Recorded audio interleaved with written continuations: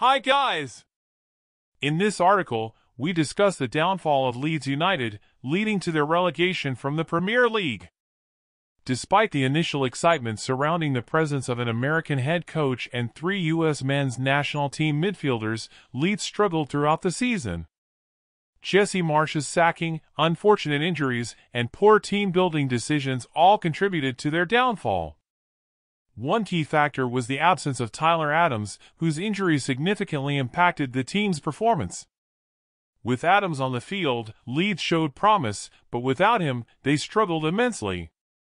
The other American players, Weston McKennie and Brenden Aaronson, had mixed performances, with McKennie likely to leave the club due to relegation. Leeds management made questionable decisions in player recruitment, overspending on players who didn't fill crucial positions.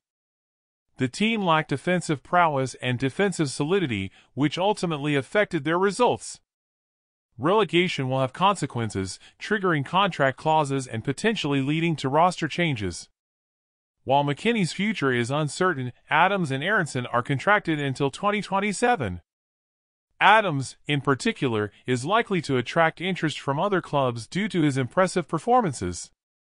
The possibility of a club takeover adds further uncertainty to the situation. Next season will bring significant changes for Leeds United, with a different atmosphere and fewer American players.